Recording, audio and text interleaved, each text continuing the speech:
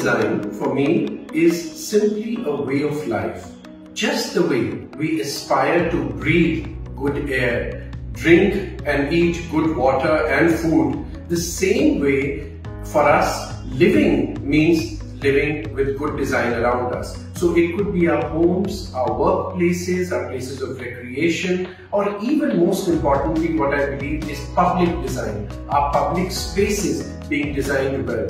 Unless we have that around us, I don't know how as a society we can call ourselves progressive.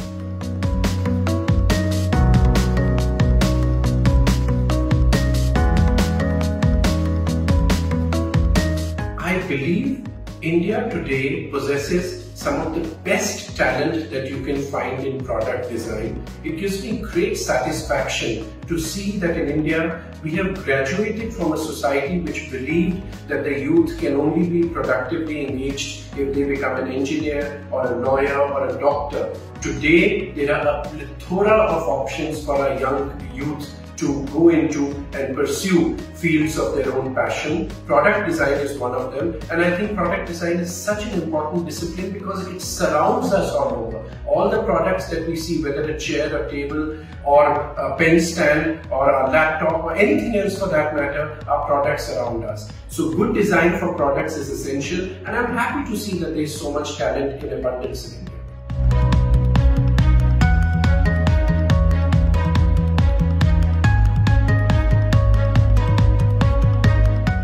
I feel that in India, the future of local design is extremely bright. We are now evolving ourselves as a society.